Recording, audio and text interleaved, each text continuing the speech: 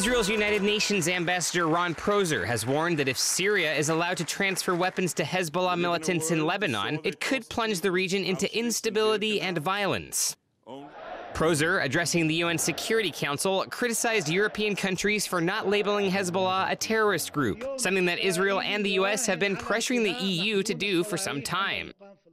The ambassador's remarks come following several Israeli airstrikes against targets in Syria. Although Jerusalem has refused to comment on the attacks, Western sources say they were aimed at disrupting the transfer of weapons from Syria to the Lebanese-based group.